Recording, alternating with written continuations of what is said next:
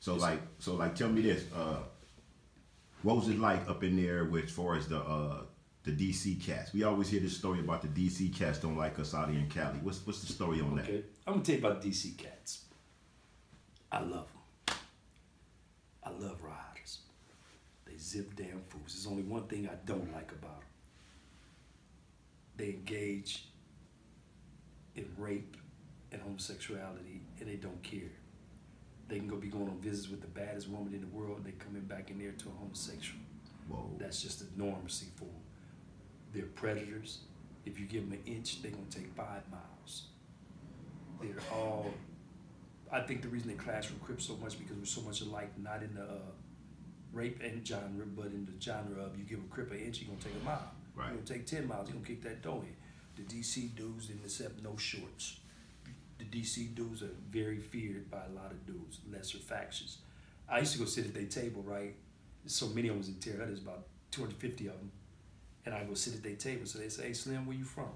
And I like DC. And they're like, what part of DC? I'll be like, dangerous Cali, dangerous Compton, dangerous Crippin'. And I get up. Some of them would do just what you did, laugh.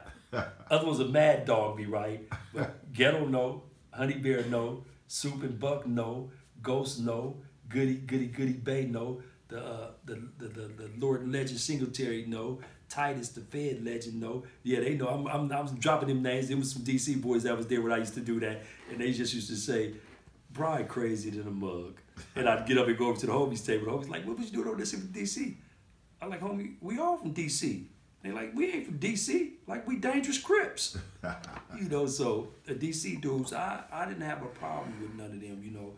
And because of the respect they developed for me in Terre Haute, unfortunately something happened, and Fish, rest in peace, one of our guys that got killed allegedly by DC in Victorville, USP, which was our stronghold. And as a result, the DCs had to leave.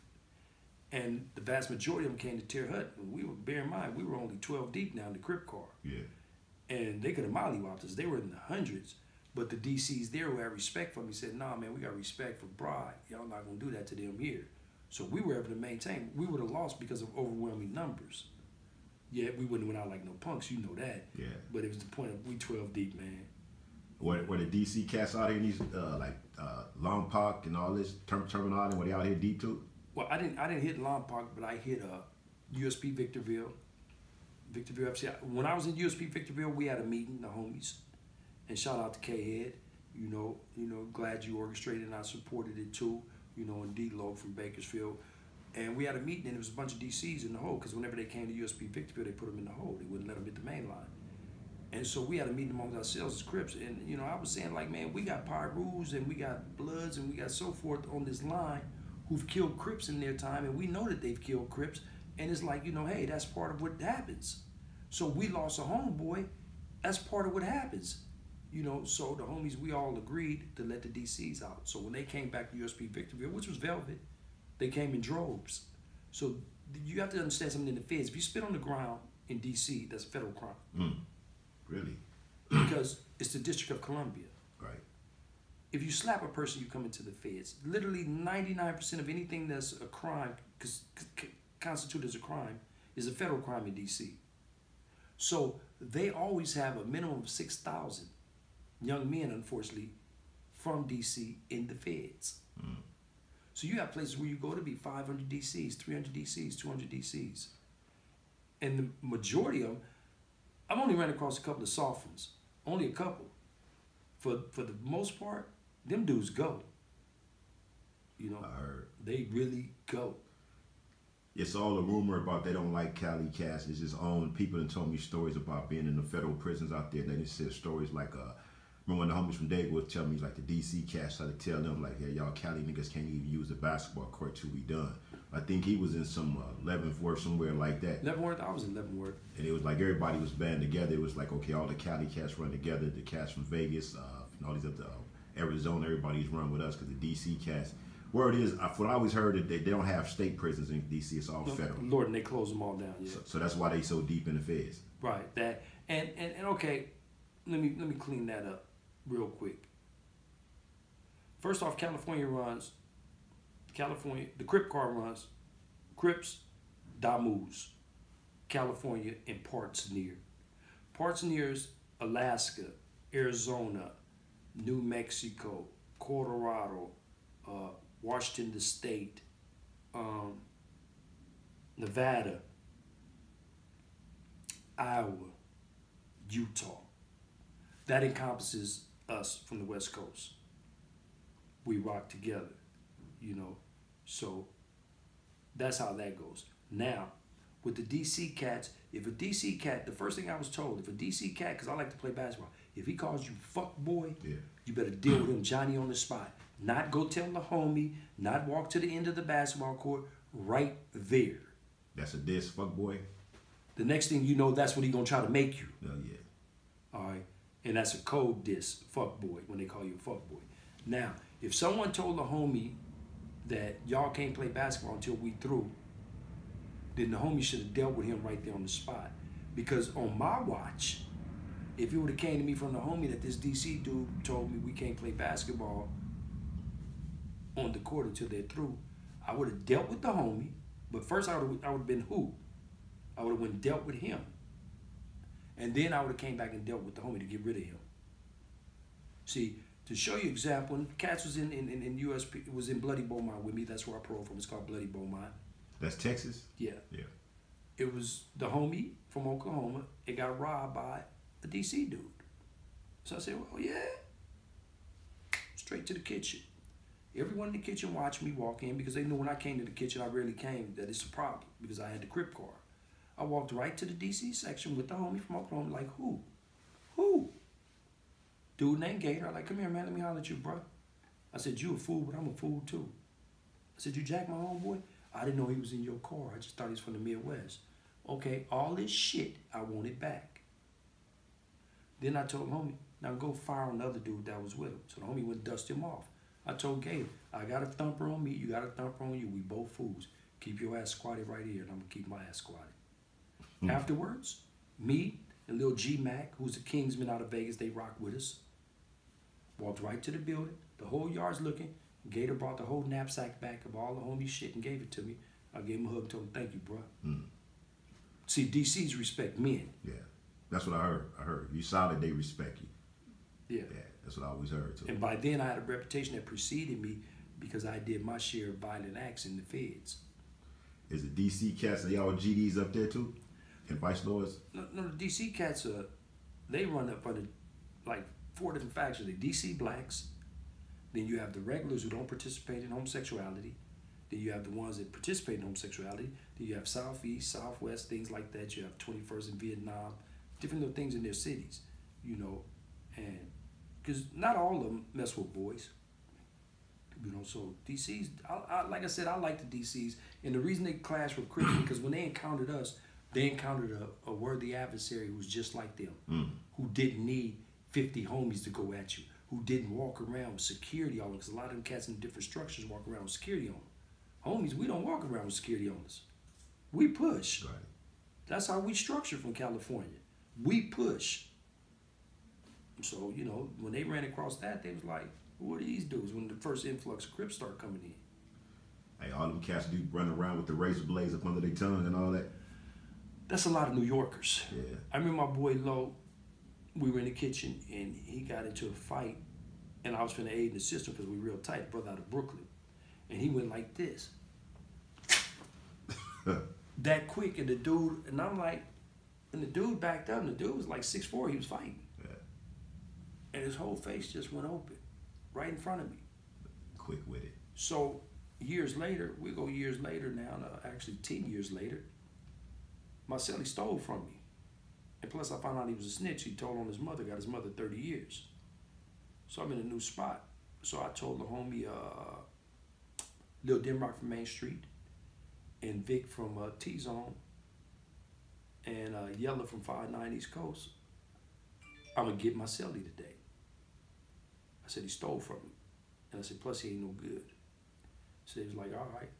So I did what I called a New Yorker. That shit is crazy, man. I hit my man from here to here with the razors, And his whole face, he got 172 staples in his face. That what they call a $150? Yeah, I gave him 172 though for stealing from you. You know, you thief and you rat. He said a 172. So, yeah, Dip Rock from Main Street was like, damn. And Vic was like, you did it that quick? I was like, yeah, it's done. Homie, I'm gonna go replace some cars with the homies. And they came and got me, of course. I stayed in the hole for 10 months. Whoa. And the difference in the feds, if they spell your name wrong, you could beat the write-up. They call them shots. In the state, they want 15s. But if they spell your name wrong, if they put the wrong date, they have to throw it out. Yeah, well, they like that out here, too. I know a lot of people that, actually, I didn't beat a write-up like that, man. It's like they just do anything wrong with the wording. It's pretty much the same as with appeals. So, like, that's what we should look for, any kind of error. And a lot of these COs, they be writing up these 115s. They don't be writing them up right. They be just doing so fast, just going with it. And it's like, okay, oh, he put the wrong name, he put the wrong number, this is off, this is wrong. That one little period, that one little dot, that one little word can overturn everything. It's the same with the Court of Appeals too, though. You know, they work like that in the Court of Appeals. Yeah, they think they function, they're dealing with functional illiterates. Yeah. So they gave me 4 different write-ups with 4 different dates on them. And first they said I had a shiny prison weapon on one of them. Well, it's no camera, how can you say that? Then they said I just had a razor. Then they turned around and said I had a prison-made weapon. So which is it? You never recovered it. You know, so I got by on that. I ended up going to a spot called Pollock in Louisiana. They kicked me out of Alabama. I was in Alabama when that happened. And I go to Pollock, and when I get to Pollock, funny story, I was just with him today. T. Loke from 5-7 Inlet, I was just down there with them guys. He had like $100 worth of food for me. And he brought the homies for me to meet him. And me and the homie Monk from on the Parkway just pushed up. And so I go up to him, like, we got $100 worth of food for you right here. And he said, here, and gave me a bone crusher. For those that don't know what a bone crusher is, a prison-made weapon that's about yay big, about that wide. And when T gave that to me, I said, man, F that food. And turned around and walked back to my building. And he said, I told you I know the homie because me and T had been through the mud together, you know, on some things in Victorville. And so I laughed at that today when he brought that up, you know, yesterday actually. And so that's how it was. But they kicked me out of Pollock. Oh, okay. The staff did because they didn't want me there because when I got there, TNN was already doing their thing, but I started organizing more so the Vice Lords and the GDs to play us basketball on Sundays in different cars to play the Crip car on Sundays to show a sense of unity. Yeah. You know, then the homies, we start getting them jobs in certain areas. So staff was like, well, you know, you're up out here, you got a half a lung and this, that, and another, and this is not a medical facility. All I need is an inhaler. What are you talking about? Right. So they kicked me to Bloody Beaumont. Goddamn, man. God. It's cracking up there. It lives up to its name. Bloody Beaumont? Yes, sir. What state prison out here would that be the equivalent of? Like a Pelican? San Quentin in 1984. Oh, back then. At the drop of a hat is on. So who was bringing all the drama up there? Well, you had a Mexican faction called Tonga Blast. Okay. They just like Brothas. You had Texas guys dealing with their own. And you had ABs. And you had Serranos. There's about 150 Serranos there. So they did their things, but when you have such large cars, mostly a lot of it's centered on that car. Yeah. Except with the ABs, they're gonna press every white boy they can press that look like he got money. So, you know, there's a lot of that going on. While I was there at the DCs, it was a trip. There was only like 5 DCs there, and they were robbing everybody. That shows you how vicious they are. Yeah, they got a serious name in the feds, man. I hear so much about the cats from DC, the DC brothers this, the DC brothers that. Yeah. You're the only person I know and just said, I love them cats. But I can see why. I know you. Like, yeah, you run with them cats up there. Yeah, so I had a ball with them. As a matter of fact, man, when we was at USP Terre Haute when it was a regular joint, I was the coach of the DC basketball team.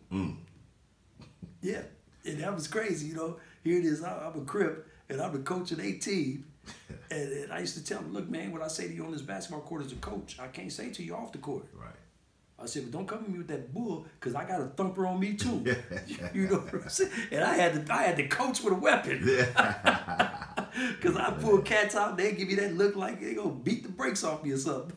They had gyms on up in there. Yes, sir. Yes, sir. They had had gyms that were equivalent to the Forum. Feds was nice. You know, so It wasn't no country club, but it was nice. so I get to Leavenworth from. Well, I leave. I'm in Bloody Beaumont. I don't want to be there, so I tell Tank from Fort Trey Hoover in Oklahoma, which is very large out there. The Fort Treys are deep too. Yeah. Hoover's everywhere except for California. We know that's dark side now. Yeah. So anyway, I tell Tank, this is how warped I was. I'm finna go to the yard and bump into a cat. And when he tell me why I don't say excuse me, I'm gonna turn around and blast him and get on, homie. And Tank was like, man, you ain't gotta do that. You ain't gotta do that, homie. I was like, man, I don't wanna be here, homie. I know I can leave if I just go blast somebody. For you don't know what blast mean, it mean physically assault someone with a prison-made weapon. And that was my MO. If I didn't want to stay in the spot, I'd just go blast somebody and get on. The hell with it. Find the enemy or bump into somebody. So he told me, nah, man, there's a program that you can go to in Leavenworth. So I ended up signing up for the program. I went to Leavenworth. I got to Leavenworth, which was a whole different ball game. Every Thursday, this was the rules of Leavenworth. Take a shower, fix your food, get on the email because we had computers, and get on the phone. The bus is coming in. And every Thursday, somebody got down. The whole time I was there.